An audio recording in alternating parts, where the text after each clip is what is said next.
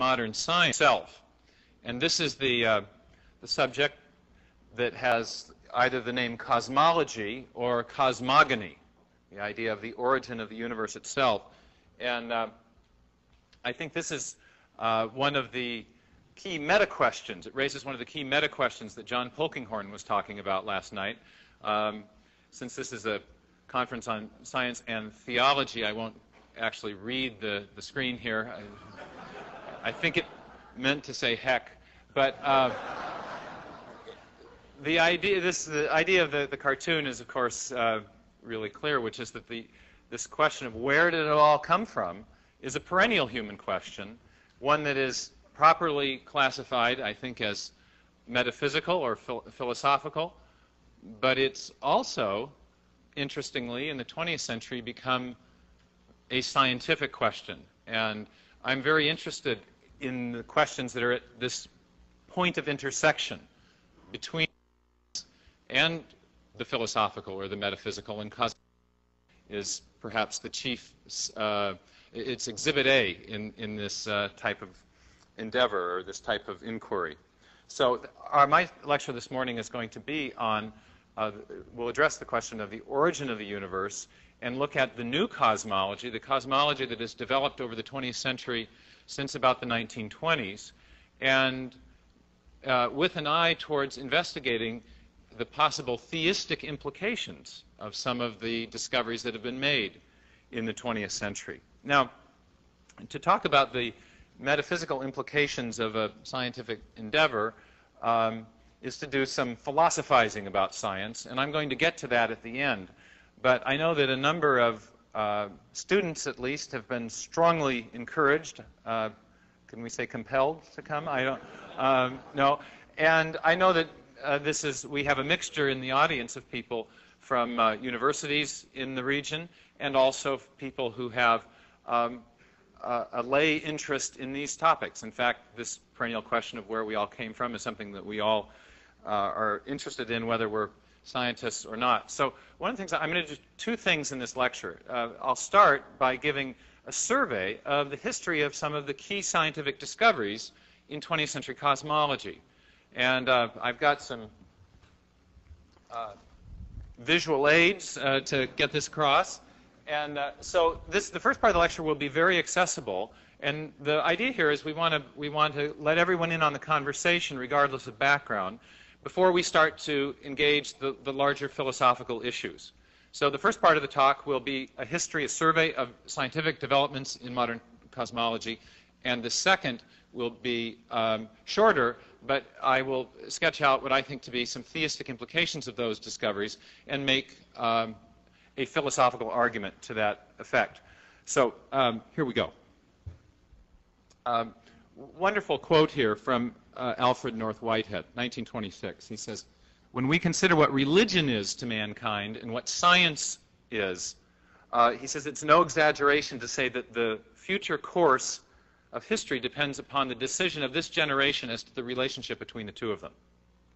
Now, Whitehead spoke at a time in the early 1920s when it had become widely perceived that there was a conflict between science and religion. The very model of the interaction that both John Polkinghorne and Peter Hodgson spoke against in the previous two talks. In the 1920s, this was the perception of thinking people that science, to the extent it had anything to say about larger metaphysical or philosophical questions, said things that were decidedly anti-theistic. And Whitehead, though not a traditional Orthodox Christian, he was more, especially later, a process theologian, was very concerned about the impact of this conflict on Western civilization, because he knew what Peter has just explained, which is that science and religion, or that religion formed and helped give birth to science, and that the two had worked hand in hand through much of Western history. These were two important institutions in the West, and now they seem to be at loggerheads. He made some very prescient comments about what might happen in European countries that embraced a materialistic ideology, and this is before World War II. Okay, now why is he so concerned? Well, in part because he realizes that science had this Christian heritage. And if you go back to the 17th century, you find that the early biologists believed along the lines that Peter was developing, that not only did they believe that the universe was open to inquiry, that it was intelligible, but as a result of that it was intelligible because it had been designed by a rational mind. But they also believed that there was something about nature that actually gave evidence that the universe had been designed by a rational mind. And you see this belief in nearly all the early scientists, and it's in the early modern scientists. This is a front piece from an early biologist named John Ray. And he's arguing that the wisdom of God is displayed or manifested. He has that 17th century S for F. Is manifested in the works of creation. And this, of course, is a reflection of a biblical concept.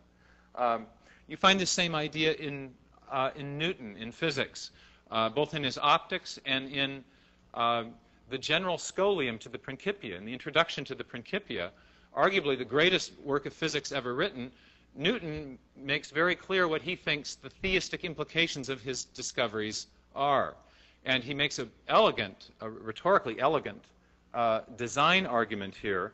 I just want to read the prose. It's wonderful. He says, though these bodies may indeed continue in their orbits by the mere laws of gravity, yet they could by no means have at first derived the regular position of the orbits themselves from those laws. Thus this most beautiful system of sun, planets, and comets could only proceed from the counsel and dominion of an intelligent and powerful being. Now, this argument is actually what we would now call a localized fine-tuning argument. It has to do with the fine-tuning of the local solar system, and you will be exposed to a modern version of that later this afternoon from our resident UW astronomer, Guillermo Gonzalez. So this is an argument for design that was built into the Principia and has been resuscitated recently by some discoveries. Now, these Newton and Ray and these people that I'm talking about I'm pointing to support the idea, something that Whitehead knew, which was that early modern science had this theistic orientation. Theistic presuppositions had given rise to it, and the discoveries of the early scientists seem to confirm those theistic presuppositions by pointing back to the designer of the universe and the life that it contained.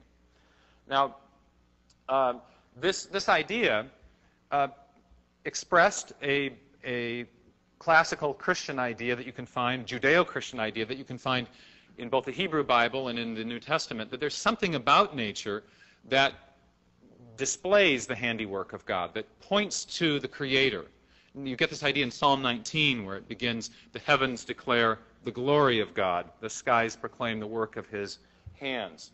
You also find this idea in Romans in the New Testament where St. Paul talks about, it says, since the creation of the world, God's invisible qualities, His eternal power and divine nature have been clearly seen, being understood from what has been made. In fact, the front piece of the Ray book is a paraphrase of this biblical concept. Now, in the 19th century, this idea began to change, and there is a famous, probably apocryphal story that nevertheless bears repeating, if only because it exemplifies what was the real case. It exemplifies a shift in the philosophical orientation of science during the 19th century. And this is really what Whitehead is reacting to, the rise of what can be called scientific materialism that took place during the 19th century. Now, as the story goes, and this may or may not be historically true, but Pierre Laplace wrote a book called The Celestial Mechanics. That is historically true. And in the Celestial Mechanics, he was able to, or he put forward, an explanation for the fine-tuning of the planets and comets, the stable orbits that Newton observed. And his explanation was entirely by reference to the laws of nature without any resort to the special design of the Creator. Now, apparently, there's this apocryphal story that he was sent the book to Napoleon. Napoleon summoned him to the palace and asked him about the absence of God in his theory, and Laplace was said to have puffed himself up and said, "Sire, I have no need of that hypothesis." Sorry about the hokey accents. My students like them. Okay. Now, as I say, there's some dispute about whether or not this actually happened. But what is indisputable is that throughout the 19th century, the diffidence about what you might call the God hypothesis increased among scientists. In fact, to the point where most scientists, by the end of the 19th century, believed that the universe could be explained, the universe and the life within it could be explained entirely as the result of the intrinsic properties of nature acting on its own, so that a picture of the natural world arose which suggested that nature was eternal and self-existent and indeed self-creating. A picture of the world that was not dissimilar to that of the naturalism of Aristotle, but much more explicitly materialistic. Now, this came about, I think, as a result of a number of scientific theories that were specifically focused on questions of origin and which purported to explain the origin of major features that we see around us without reference to the God hypothesis. Laplace's theory is certainly an example of that. His nebular hypothesis attempted to explain the fine-tuning of the solar system without a designer.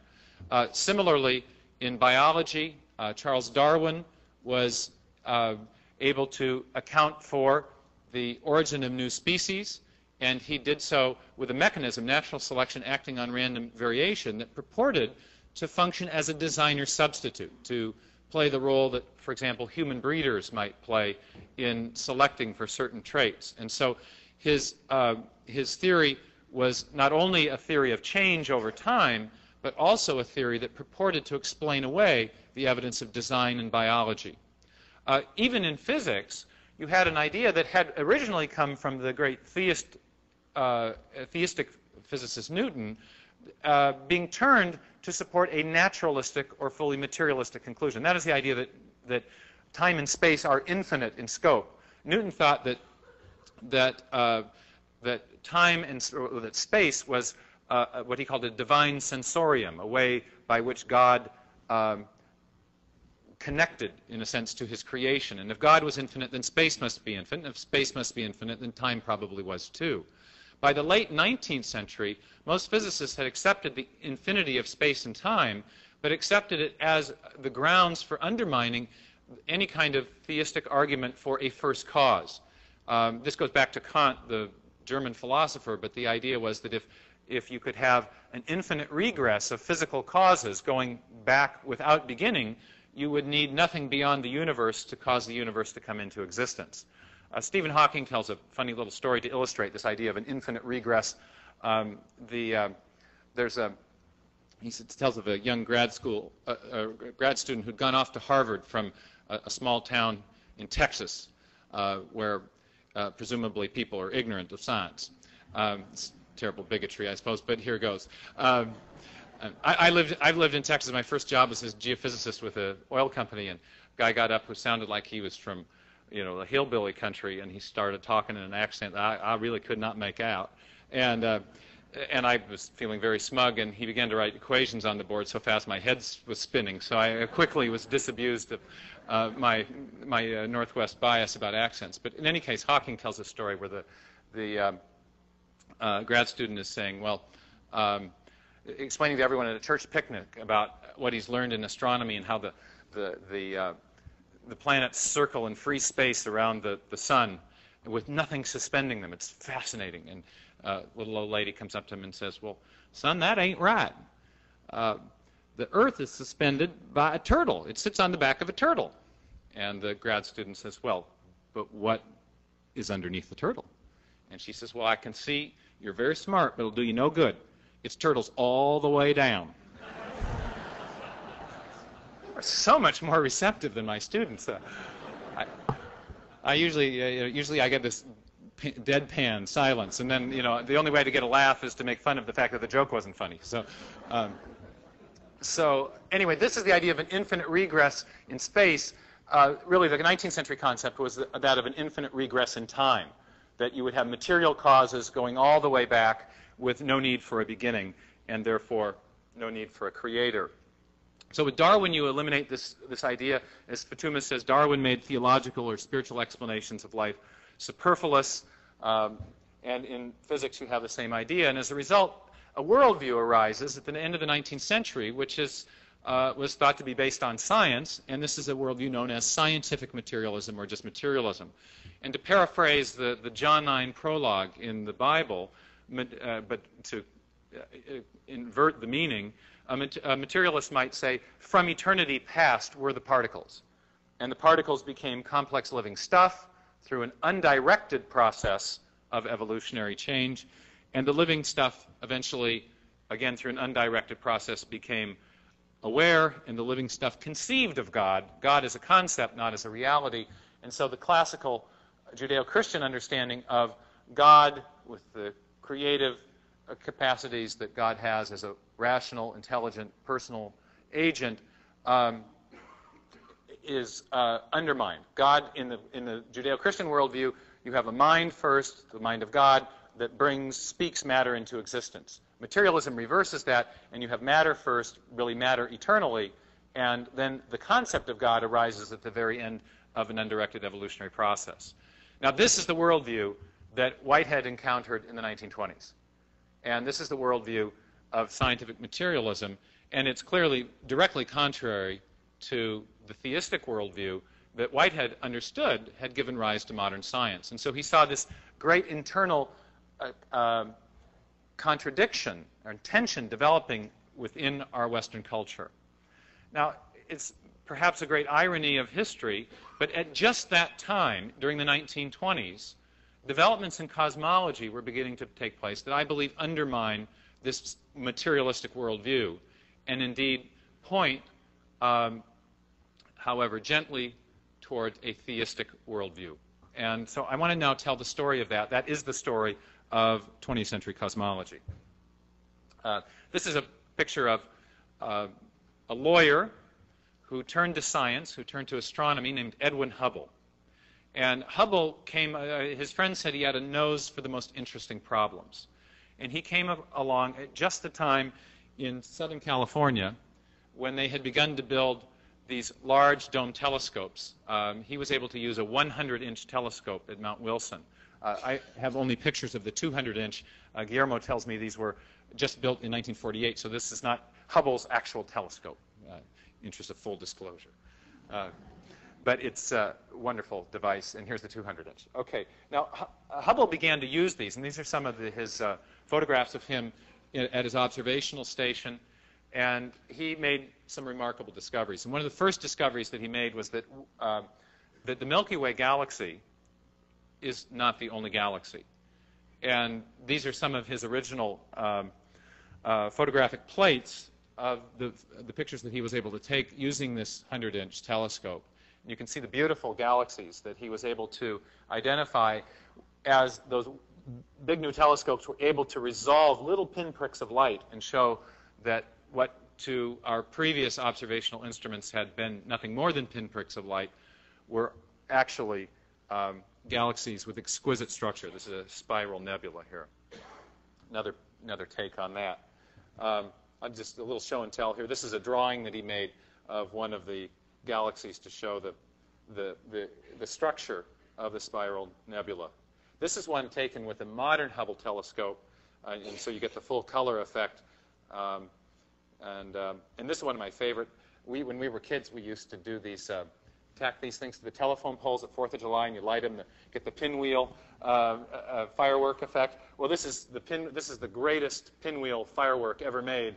Only the spray of light is on the order of hundreds of millions of light years. Okay, so this is a big firecracker here. Okay, now Hubble made a couple other important discoveries, and that is not only that there were other galaxies, but that in every quadrant of the sky there were other galaxies, and they were present in what to our thinking at the time was an enormous density. This is, if you look at a little quadrant of the sky and then resolve it further, you get what is called the Hubble deep field. And here we have a beautiful photograph of the deep field showing each of these. You can see the spiral galaxies here. And so this gave Hubble and really everyone who was apprised of these discoveries an amazing sense of awe at the time. To think of how immense the universe is. I mean, we have a sense of how big our galaxy is, how far it is to the Andromeda galaxy, one of the near galaxies. But to see that in every quadrant there were galaxies in plenty, and so many of them were vast distances from us, gave us a new sense of how vast the universe is. Now, from a theoretical point of view, the really important discovery, though, was still to come, and that is that the galaxies that Hubble discovered are moving away from us in every direction.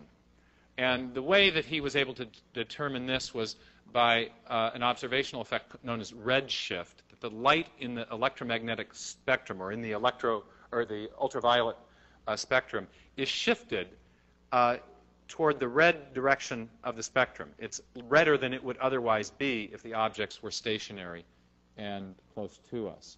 And so this is actually come over here. This is one of his original plates, and the galaxies here are listed by distance. So the further the galaxies are away, it turns out that the greater is the red shift, the shift in toward the red end of the electromagnetic spectrum. That's what this demonstrates. Now, for folks that may not be familiar with red shift, most of you may be familiar with the phenomenon of Doppler shift. You know, if a train goes by and recedes from us, the wavelengths of the sound will stretch out and we'll have a lower pitch to our ear. So you get a kind of effect. To put it at an even more popular level, you might remember Seattleites might remember the Rainier beer commercials a few years ago. And the Rainiers were riding the motorbikes and going away, receding from us, and their little slogan went, Rainier beer. Okay. Now, that might have had something to do with the gear shifting on the motorbike, but in any case, you're getting the idea. Okay, so now this was a fascinating discovery, though, that in every direction of the sky, in every quadrant of the sky, the galaxies were shifting away, or they were displaying a red shift. They were moving away from us in space. Now, and you can illustrate then this concept with my first little toy here. My 4-year-old son actually wanted to play with this before I left. You know, I had to slap his hand and tell him, no. Okay. If you think of the galaxies presently moving away from us, this underwrites an idea known as the expanding universe, because what this suggests is that in the forward direction of time, you have the galaxies moving away. So in every direction, every quadrant, you have expansion. Now, what Hubble actually discovered was that there was a linear relationship between the recessional velocity and the distance that the galaxies are from us. So if a galaxy is far away, it's moving faster. If it's closer, it's moving slower, but still away from us. So the mathematical relationship is the further the faster, the further the faster. Now, the only way to explain this mathematical relationship is by a spherical expansion, a spherically symmetric expansion, like a balloon. Okay? So as you go in the forward direction of time, you get the concept of the expanding universe. The question arises, though, and a very interesting question, what happens when you begin, if you wind this back and go in the reverse direction of time, like the cartoons you see where they back the characters up?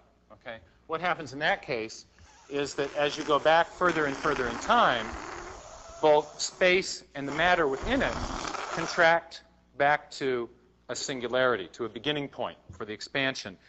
And so this was the discovery that gave rise to what is now called the Big Bang theory. Now, this discovery, this idea of a beginning to the universe, suggested that the universe was finite. The evidence seemed to point to a finite rather than an infinite universe. And remember, we said that an infinite universe was one of the foundational beliefs that gave rise to scientific materialism in the 19th century. So this was a very troubling belief to a lot of physicists who had imbibed deeply from this materialistic perspective. One of those was Albert Einstein. Now, this is a very interesting story because Einstein actually anticipated Hubble's discovery.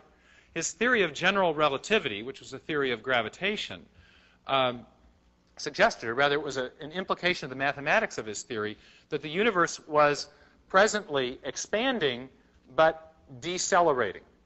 It was expanding rather like a firecracker. If you light a fuse on a firecracker, throw it up, it originally bangs and accelerates, and then the shrapnel kind of slows down as it continues to move outward. And Einstein realized that his theory of since general relativity implied an expanding but decelerating universe, that it also implied some kind of bang at the beginning, some kind of initial singularity. Now, this troubled him for explicitly philosophical reasons. He realized that this challenged a kind of reflexive naturalism within the scientific community, which seemed to be altogether sensible. And so he, as often does occur in, well, how do we say this? This is hard to say, such a great man, but he fudged his equations, okay? I explain this to my students in the following thought experiment. It's 5 o'clock in the afternoon. The dining hall is about to close.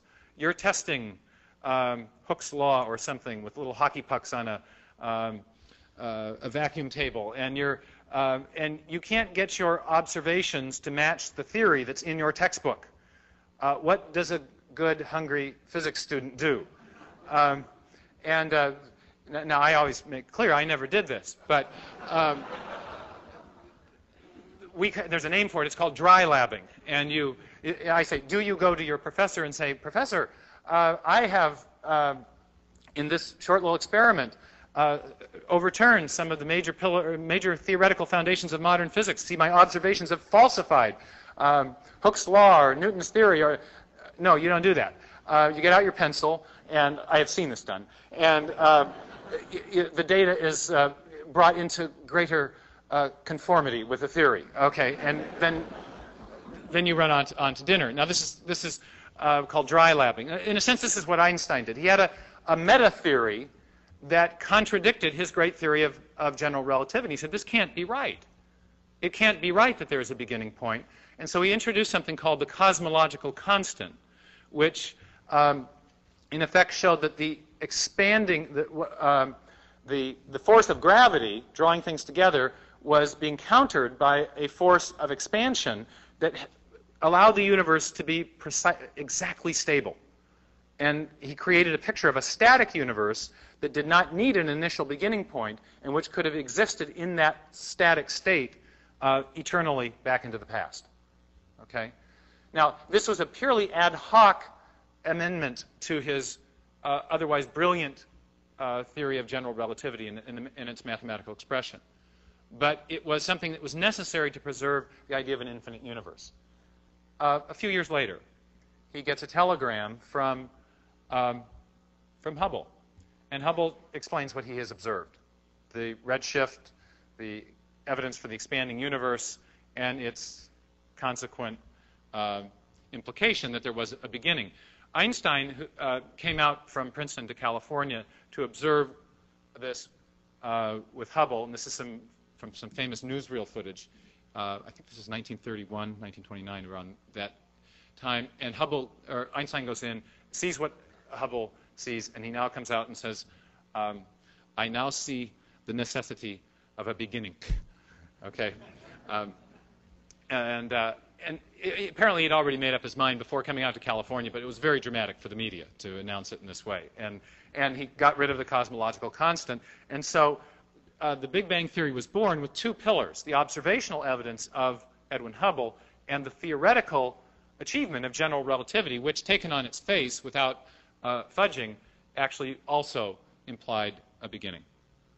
Okay. Now, as often happens in science, this wasn't the end of the story. There's been a complex dialectic back and forth of theories and counter-theories. And one of the first reactions to this discovery came from really the very great British astronomer Sir Arthur Eddington, who led the team that confirmed Einstein's theory of general relativity.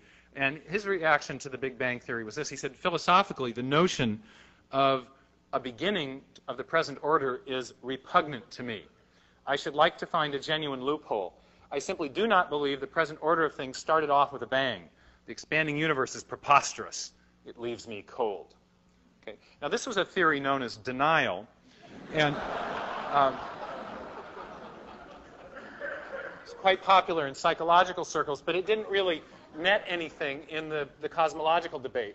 And I say that not to make fun of Eddington. I mean, really, he was a great a great observational astronomer, but to show instead how deeply embedded the idea of an infinite universe was and how repugnant it was to the sensibilities of scientists at the time. Later Princeton physicist Robert Dicke explained it this way. He said, an infinitely old universe would relieve us of the necessity of understanding the origin of matter at any finite time in the past. Okay, that's what's at stake here. Now, this is, to me, as a philosopher of science who loves these questions that are right at the intersection, these meta-questions that John Polkinghorne was discussing last night. This is fascinating, because this is one of the great questions of, great philosophical questions of the ages. Is the universe infinite or finite? Does it require an external cause, or is it self-sufficient? These are great philosophical questions, and we live in a privileged age when these philosophical questions can be addressed meaningfully and helpfully by scientific discoveries. And this is really what this story is about. Okay. Now, there was an attempt, a scientific attempt, in fact a couple, to resuscitate the idea of the infinite universe. I mean, scientific as opposed to denial. Okay. And Sir Fred Hoyle was one of the chief exponents of a theory of the origin of the universe that came to be known as the steady state theory. Now, this is a very clever cosmology, and one which I think illustrates something important about the nature of science, which is that oftentimes the same data can be explained by different models or by different theories. And so what Hoyle attempted to do was explain the evidence of the expansion, but do so in a way that preserved the idea of an infinite universe. And I want to just demonstrate that with a couple more visual aids. And we have only distinguished-looking people in the front row. I need some 18-year-old students that can maybe help. Would you guys help me out here? Are you SPU students or UW? What? Okay. All right. I've got some tennis balls here. Yeah, you're athletes too. Good. That's helpful. Okay. Now, imagine Hoyle's theory was based on the idea of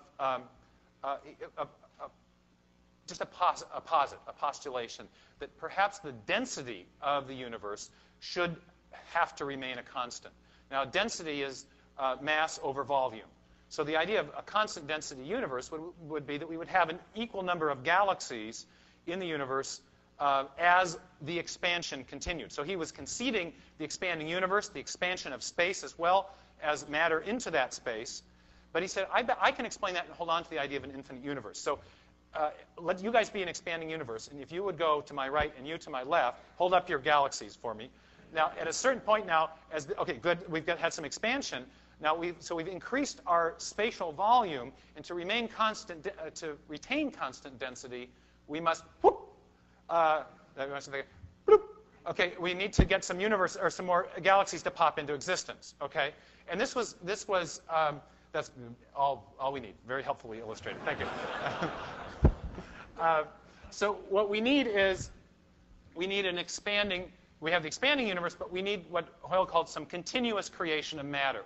And so he posited a force, a continuous creation force, that would bring new matter into existence. And this was the name, the idea of the steady state universe, that you have, the universe has been here for infinitely long, it's expanding, so that's no problem, and you have matter being continuously emerging, but you have the infinite universe, so you don't need a discrete creation event at the beginning. Now, a lot of people said, look, Hoyle, this is great, but how do you get this matter popping into existence? I mean, that's just, that's a violation of the first law of thermodynamics, the idea that matter is neither created nor destroyed. And he had a very clever response to this, too. He said, well, that's all right. I mean, the Big Bang advocates have the same problem. They've got to get all the matter and energy to come into existence at the beginning. I just spread the mystery out, he said. Okay. So, and in an age of quantum physics, there was some sympathy towards this kind of approach. Okay. Interestingly, however, it is possible to test. It became possible to test between the Big Bang model and the steady state model. I often ask my students, what do scientists do when they're in a place where the data allow two competing interpretations? The data so far, the data of the expansion, is consistent with both the steady state model and the Big Bang. And what do? You look for other evidence that can help adjudicate the conflict, that can discriminate the explanatory power of the two models. And from the period of 1948 to about 1965, we were really in a position of stalemate. But in 1965, a very interesting but unintended observation was made by two, not cosmologists, not theoretical physicists, but practical electrical engineering physicists who were working for Bell Labs. They had a big listening ear behind this listening device. Their names were Arnio Penzias and Robert Wilson. And they were doing some experimental work, and they found that they had a hum in their listening device, and they couldn't get rid of it. And they went inside and looked for birds and birds' nests, and they tried to get the power companies to shut the lines off all around them. They did everything they could to eliminate this background noise that they were getting, and until one day they realized that it was coming with equal intensity in all directions. It was ubiquitous. And this recalled to one of them one of the predictions that the Big Bang Theory had made. In fact, a prediction of the physicist George Gamow, that if all matter had been condensed at the beginning into what was at that first instant after the singularity an infinitely hot, dense concentration, then there should be residual radiation from that state that would be emanating throughout the universe as a whole. It would be a little bit like an American Thanksgiving feast where you have the turkey in the oven. And you turn the oven off, and then you open the oven and ask, well, and then allow the heat and the radiation to dissipate throughout the room. What would the temperature of the house be? Let's put it this way. Would the temperature of the house at some future time be a little bit greater than it would have been otherwise without the turkey in the oven? Answer, yes. And what the physicists were envisioning is as space expanded, the initial hot, dense accumulation of matter would be like the turkey in the oven. And as space expanded, that'd be like the oven door opening, and you would have the radiation filling the universe, and it would cause the, and this radiation would be left over, and it would be detectable. And you can convert radiation to a temperature equivalent, and they were able to make calculations about just what the temperature equivalent of that radiation would be 10 billion or 20 billion years after the Big Bang. And that there was an exact number, 2.7 degrees Kelvin, temperature equivalent for the radiation. And this, the signature of this radiation that Penzias and Wilson found exactly matched that prediction of the theoretical physicist George Gamow. It's a striking confirmation of the Big Bang theory, and something, of course, that the steady-state theory could not explain, because with matter stretching out and popping into existence, it was never congealed to a single place such that it would produce that radiation in the first place. So this is a classic example of a piece of evidence that could be explained on one model but was completely inconsistent with another. And by the mid-60s, the steady-state theory for this and many other evidential reasons fell by the wayside, such that even Hoyle and Bondi and Thomas Gold, the three main exponents of it, each repudiated the theory. One other thing that's very intuitive that might be helpful in understanding counter-evidence against the steady state that can be helpful in grasping this is the recognition that astronomers, in their measurement of galactic ages, found that there was not an even distribution of galactic ages going all the way back in time, but rather they were bunched towards the middle age to young range of the spectrum. And this would be consistent with the Big Bang. If matter all originated at a single point in time, it would take some time for matter to congeal and to form galaxies. And so you would expect things to be bunched. The ages of galaxies would be bunched towards the middle to youngish end of the spectrum, but nothing near the beginning or all the way back. With the steady-state model, you would expect to have evidence of very old galaxies, and we don't have those. And so this was another really decisive piece of evidence against it. Okay. Now, as often happens in science, one failed theory does not destroy a really important idea. So the failed theory here is the steady state, but the important idea is that the universe is infinite. And there were other cosmologies that came along that attempted to resuscitate the infinite universe, and one was the oscillating universe. Now, these are some cartoon guys, Opus here. Is Opus the little boy or the penguin? He's the penguin? Okay, my students always have to tell me this. He says, I'll try to explain this in terms that the mollusk-like brain of the typical layman can grasp. The universe explodes, slowly expands, then gravity draws it together. It collapses and explodes again, a never-ending cycle, over and over, forever repeating. Curiously, the idea occurred to Stephen Hawking while watching I Love Lucy. And then the Opus guy says, I knew it. Okay. Now, this is a cartoon, but it's also the theory. Okay. The oscillating universe idea is something that came along to replace the steady state, but it was able to preserve the idea of an infinite universe. And again, what does it do? It explains all the same data that is on the table now, the expanding universe, the galactic age ranges, the background radiation, but it does it, again, by preserving an infinite universe.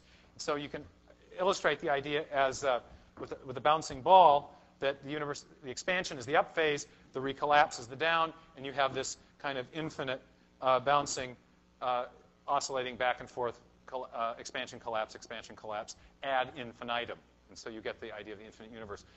Again, older Seattleites might remember Stan Borison with his beagle dog and the accordion instrument, you know, going back and forth. That's kind of the picture of the oscillating universe. All right. Okay. Now we have three big, cosmological models: the Big Bang, the steady state, which was by the 1960s repudiated in the cosmological community, and the oscillating universe. Now, it turns out that the oscillating universe has also run into very severe problems, both evidentially and theoretically. Evidentially, it turns out that the thing that would cause a recollapse is not there, at least in sufficient quantities. The idea of the oscillating universe is that gravity draws the galaxies back together. So you get this initial expansion, but at some point it just slows down, and gravity then draws matter back to a new collapse, and then you get another expansion, collapse, expansion. Now, it is a matter of just observation as to find out, is there enough matter in the universe to cause a recollapse? Big question. Is there enough matter in the universe to cause a recollapse?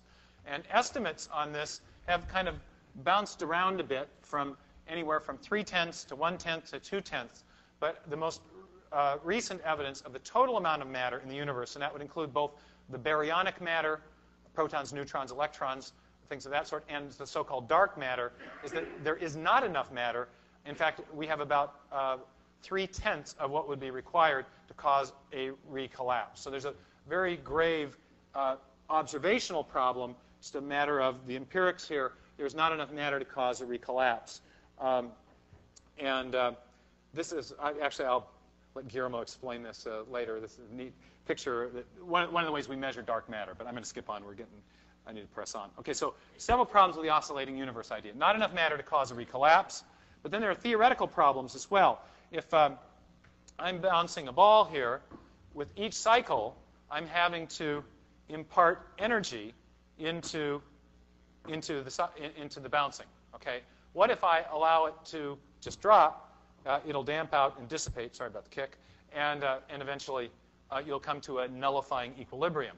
Now, in the cosmological context, what physicists say is that the energy, not the total energy, but the energy available to do work would dissipate with each cycle in an oscillating universe. So you would eventually come to such an equilibrium, and if the universe had been infinitely old, then we would have come to that a long time ago, and since we're not in a nullifying equilibrium, that is heat death, therefore the oscillating universe can't be true. Okay? Now, a related concern is with what's called the mechanical efficiency, or what I call the thermodynamic elasticity. That's my own little term.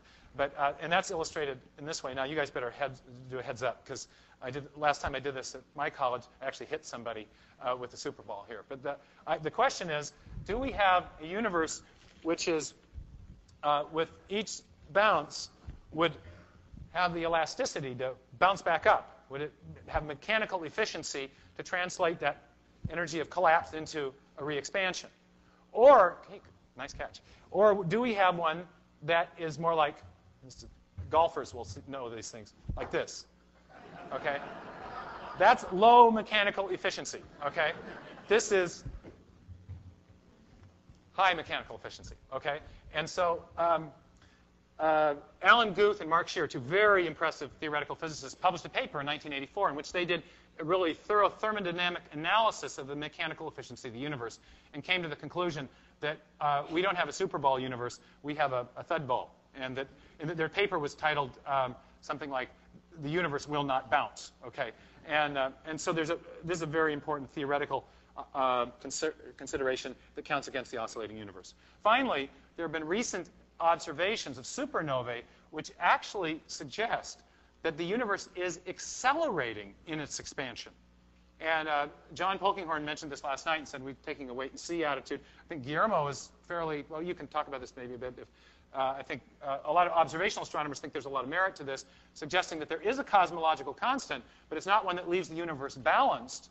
Rather, it's one that's causing an acceleration in the stretch. If this is the case, then the oscillating universe is dead. I mean, it's dead anyway, but this is another really good nail in the coffin. Okay, and so this is our, we had 3 cosmological models, 2 trying to preserve the infinite universe. The first was challenging that idea and supporting a finite universe, the idea of the Big Bang. And this is where things really stand now, is that the Big Bang theory has become well confirmed within science. And additionally, there was really an amazing discovery in theoretical physics. Father Spitzer, who's on the way here from the airport, calls this a work of immense brilliance in physics. And this was, in 1965, the solution of the field equations, 1968 rather, the solution of Einstein's field equations of general relativity by Stephen Hawking, Roger Penrose, and George Ellis, 3 very prominent cosmologists and physicists. And what they were able to do, I always tell my students when they see the preceding slide with the equation, I tell them that'll be on the test. So you'll be tested on that too. What they were able to do was show that you solve these equations, very important equations, and the outcome is this, that the solution to these equations implies that as you go back in time, that the curvature of 4-dimensional space-time, the curvature of space, if you will, goes towards an infinite. And as you approach that singular beginning point, you reach an infinite curvature point. Now, to illustrate that, you might imagine looking out over the horizon of the Earth and seeing that you have such a very gentle curvature that you can barely make out that the Earth is curved unless you do the Columbus thing with the sail coming up over the horizon. So we have a gentle, slight curvature. The angle of curvature is very slight, and that circumscribes a large spatial volume.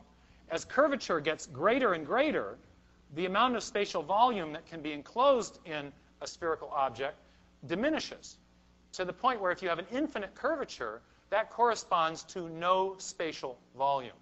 Now, my slide can't quite illustrate that, obviously, so I've got a little circle, but there's still some spatial volume there at the singularity.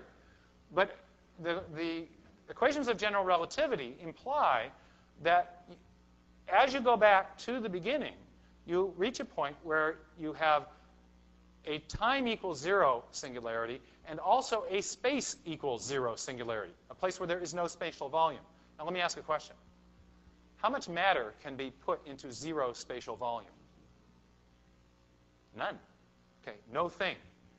And so what you have here, taking general relativity on its face, is a remarkable scientific theory, the implications of which are something like the universe came from nothing into everything at some discrete point in time, that you have literally a creation event. There's a kind of consonance here between Einstein's theory of general relativity and the old medieval doctrine of creatio ex nihilo. Okay? You literally have a 0 point, a true singularity, where there is neither matter nor time nor space nor energy. Okay. Now, we're going to look at, there's another idea about this, but I'll get to that in a minute. Now, Robert Jastrow, an astronomer, commenting on the evidences that had given rise to the Big Bang and in the 1980s, said that this is an exceedingly strange development. This was in his book, God and the Astronomers. Unexpected by all but the theologians. They have always believed the word of the Bible. In the beginning, God created heaven and earth. It is unexpected because science has had such an extraordinary success in tracing the chain of cause and effect backward in time. For the scientist, he says, who has lived by the power of his faith in the power of reason, the story ends like a bad dream. He has scaled the mountains of ignorance. He is about to conquer the highest peak, and as he pulls himself over the final rock, he is greeted by a band of theologians who have been sitting there for centuries. Now, this is a really a remarkable quotation. Jastrow himself is religiously agnostic, but obviously an open-minded man who sees that there's something about this theory that is powerfully suggestive of certain aspects of the Judeo-Christian doctrine of creation. And so there you have it. Now, that's the first part of my talk. Now we're going to get into the part where we're going to discuss some of the philosophical implications of these discoveries. Now, despite Jastrow's comment, and really I would say that the common sense reaction of many physicists and cosmologists, I had the privilege of hearing Alan Sandage when I was first out of school discussing the Big Bang Theory and explaining it in light of, what he was giving was his first public testimony of his own Christian faith. And part of his explanation of how he had come to faith involved an explanation of the work that he had done confirming Hubble's initial observations and the question that was raised by them, which is, how did all this get here? The great cosmological question. Now, despite this, despite the common sense reaction of many physicists that there is something that seems to be suggestive of theism or of a Judeo-Christian doctrine of creation, there has also been, I think, what is becoming more and more an orthodox view among many people who have been involved in the science-religion dialogue, and that is that the Big Bang Theory does not have theistic implications. And here Christopher Isham, very great theoretical physicist, says a rather naive reaction is to posit a God who performs a creation of the universe, and he means at the beginning. Okay, this is a rather naive reaction to these discoveries that I've just explained. Now, maybe I am naive, but I don't see it this way, and I want to explain why. I think actually there are theistic implications, though not what used to be called a proof for God's existence. And when you're dealing with empirical evidence, you don't actually get proof. And I think one of the mistakes that people have made in the history of theistic philosophy is try to prove God's existence with a kind of QED certainty that you might expect in mathematics. And so I think there's a middle way here between saying science has no theistic implications, it does not point to God in any way, it's completely neutral about metaphysical questions, and the idea that we can prove things decisively with absolute certainty. I think that these discoveries provide what I call epistemological support or evidential support for theistic belief, even if they don't provide the grounds for a knockdown, drag-out, absolutely certain deductive proof of same. Let me show you why. First of all, let's understand why people think this is naive. Firstly, there are two reasons. One, it's often said that the theological doctrine of creation does not require a temporal beginning. And the idea here is that, well, God might be the ground of all being. He might be the reason that there's anything rather than nothing, and that his holding creation in existent moment by moment through time is just as much an act of creation as him bringing it into existence at a particular time, or indeed creating time itself. And so this is one understanding of the doctrine of creation, which does not require a temporal beginning, and one which therefore suggests that maybe we don't need the Big Bang to underwrite any kind of theistic understanding. A second reason that people think it's naive to draw theistic implications from the Big Bang Theory and from the cosmic singularity is that they hope that natural laws or physical theories may ultimately explain or at least describe the origin of the universe and may even eliminate the singularity that's implied in Einstein's theory. Now, I want to react to the claim of theological naivete first. And my position is a little different. I would say that a temporal beginning may not be necessary to support theistic belief or a Judeo-Christian doctrine of creation. But if there were a temporal beginning, if there was a temporal beginning, if in fact the universe did begin at a point in time, if there is a singularity, it would nevertheless support theistic belief. That is to say, the fact that you don't need it doesn't mean that it's not helpful if you have it. Okay, so if there is a beginning point, this is going to be something that's very difficult to explain on a naturalistic worldview, but it could be very well explained on a theistic one, and so therefore there may be the beginning may support a theistic worldview, even if you don't need that piece of evidence to find support for a theistic worldview. Okay. Now, here I'm going to give a thumbnail sketch of 3 different ways in which evidence might support a higher belief, and show that the evidence for the cosmological singularity supports theism in each of these 3 ways. Okay? You don't get an absolute proof, but there is the kind of support that you would expect that evidence always gives to scientific or metaphysical hypotheses. The first is what's called confirmation of hypothesis. In science, we use a method often called hypothetico-deductive method, where we posit some hypothesis, and then we spell out the predictions that would follow, what we would expect if the hypothesis were true. We then make some observations and see if the evidence that we expect is actually there. If it is, then we say, well, then perhaps our theory is true. So the logic of this is, if hypothesis A, then evidence B. I see evidence B, therefore perhaps my hypothesis is true. Now, this is formed in a the conclusion here has a perhaps to it. It's qualified because scientists are trying to avoid what is a known fallacy of logic, which is that illustrated by this fallacy. If it rains, the streets will get wet. The streets are wet, therefore it rained. Okay, now in Seattle, this is always true, but it's not always true everywhere else. You might have wet streets, and the wetness might have been caused by a burst fire hydrant, college students throwing water balloons, any sleet, hail, other sorts of causes might have produced the same effect. So we can't say for certain that just because the streets are wet, therefore it rained. Now, scientists are well aware of this pitfall, so this is why they often say we never prove our theories, we merely confirm them. We make predictions, say if it rained, then the streets would be wet. It's rained, then I can say at least, then that gives me a reason to think that perhaps it rained. Perhaps my theory is true. So I don't prove it, but I confirm it tentatively. And of course, they're trying to avoid this well-known fallacy in logic called affirming the consequent. Now, so you could do that easily by saying if it rains, then we would expect the streets to get wet. The streets are wet, therefore perhaps it rained. Okay, now, what's this got to do with the Big Bang? And Penzias raises the question, what's the big deal about the Big Bang? Why is it theistically important? And he says, well, this. The best data we have are exactly what I would have predicted had I nothing to go on but the 5 books of Moses, the Psalms, and the Bible as a whole. Now, that's a very, very interesting and provocative statement, but what does he mean? Well, interestingly, this idea of a temporal beginning and the finite universe, while it may not be necessary for various philosophical doctrines of creation, it is, as Peter Hodgson noted in the last hour, something that theologians have understood to have been taught by the Bible from the beginning. Now, at the time of Aquinas, science had nothing to say about this. But this is found, the idea that there is a temporal beginning is found throughout both the Hebrew Bible and in the Christian New Testament as well, and it's affirmed repeatedly. In the first verse of the Bible actually begins with the phrase, in the beginning. You find this in the Christian New Testament as well. Epistle to Titus, faith and knowledge resting on the hope of eternal life, which God, who does not lie, promised, and here's a very curious phrase, from before the beginning of time. Here we have the idea, the anticipation that time itself is a created entity which must, in some strange sense, begin.